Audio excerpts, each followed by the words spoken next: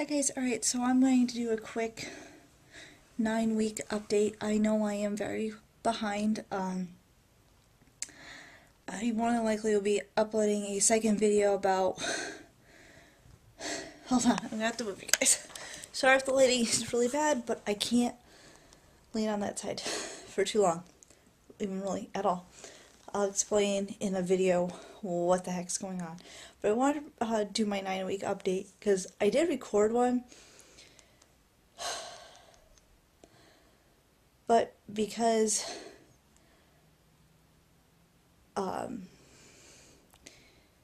was kind of out of it because my back has been hurting me quite a bit.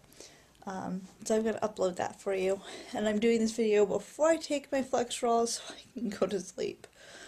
So I wanted to hurry up, get this done, and just kind of bring you guys up to date with my 9-week, my 9th week of pregnancy. I know I said that my videos was striking a little bit more organized, but wasn't planning on hurting my back. So I had an appointment on Tuesday. At that point I was meeting with the lactation consultant, who's also the midwife, one of the midwives. And I kind of wanted to do that so I could talk to her and get her opinion of the placenta encapsulation.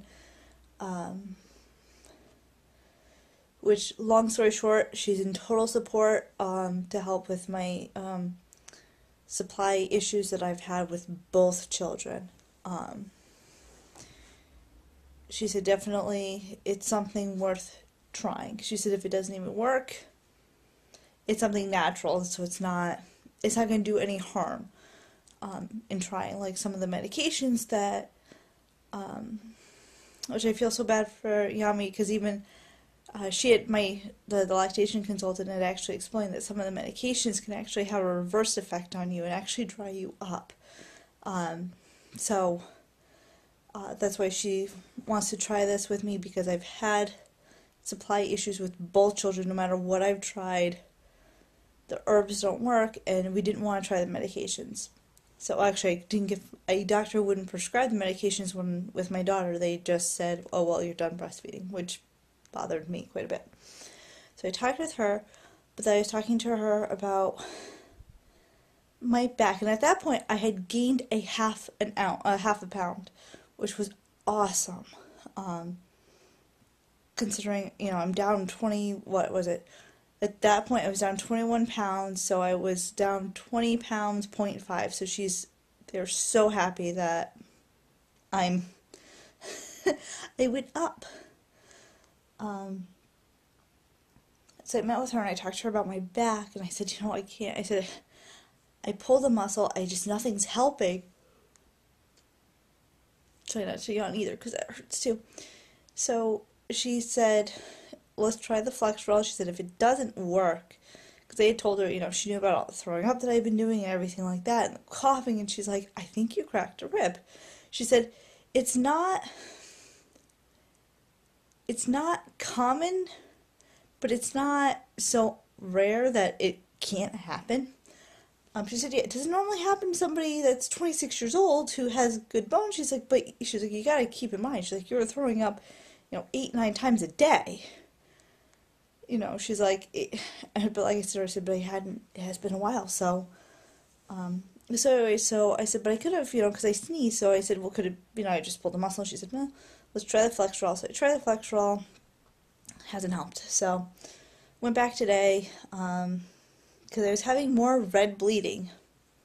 I'm really getting sick and tired of this red bleeding that I keep having, and major cramps. So we went, let me see if I can, this is from today, and this one's from Tuesday, and our little girl, because the high-risk doctor is pretty sure she's a girl, this time when I went, I'm measuring a whole week behind. But also she wouldn't sit still, so because of that, I have to go get measured, have the dating done again next week, just to be sure that everything's okay.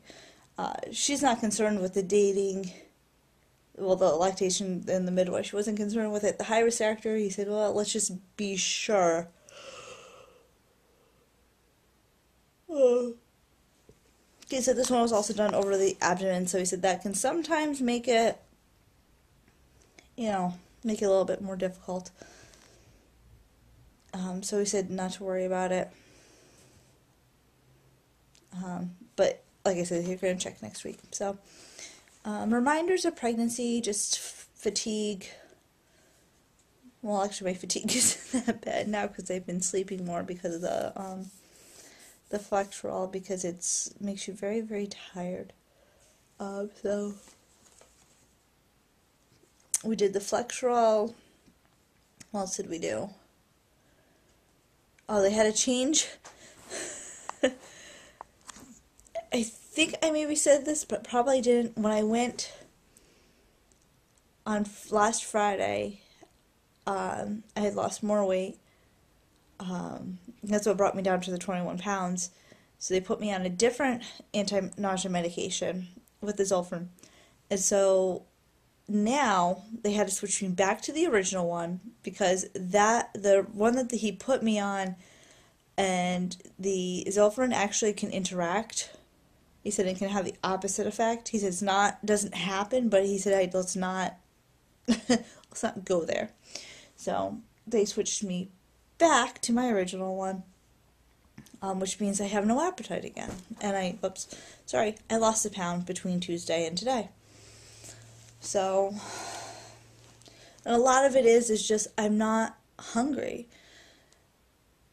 And it's a lot of people say, well, just eat small meals, and it's like, it's like throughout the day. I do, because I can't eat a big meal. Let's put it this way, because my doctor's appointment, we were running behind, and I didn't eat lunch. I ate lunch before I went, that's right. I ate 2 chicken nuggets because we stopped at McDonald's just because it was, which I know is not great when you're pregnant, especially when you don't eat much, but I had 2 chicken nuggets and I was full. Like, like when you've eaten way too much full? I was that full. I felt very sick. So, but everything else is pretty much okay. I will make my video about my back. So I will talk to you guys on Sunday, where hopefully I can make a better video for you guys. And I'm sorry. So I will talk to you guys later. Bye. This is starting to fill out. So yeah, you guys can see that's starting to fill out. Oops, from the front. From the other side, yeah, it's starting to fill out right here. And even this part here. And if I was brave enough to show you guys my C-section scar, you actually can start to see that's coming up too. So definitely we're starting to get some growth.